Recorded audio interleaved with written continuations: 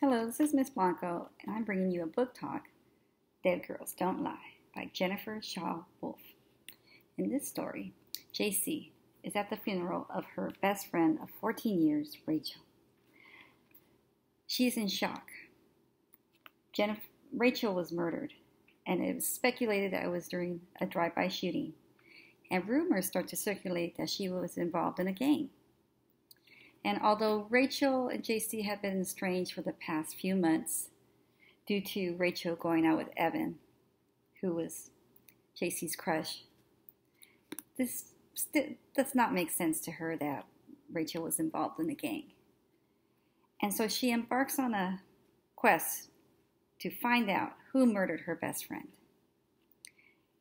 and to find out why. During the course of her investigation, she manages to find a letter left to her by Rachel stating, "Trust E, do not go to the police." E turns out to be Eduardo, a friend of Rachel's. Eduardo sheds some light onto the situation and lets her in on some secrets.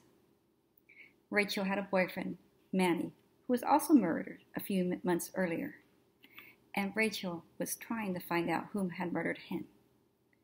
And due to her investigation, Eduardo suspects that is why she was murdered. JC tries to put the pieces together, looking at photos, looking back at memories, finding Rachel's phone, and putting everything together. She enlists the help of Skyler, her boyfriend, and Evan's brother. And he is somewhat helpful. But during the course of the investigation, things start to show up about the football team.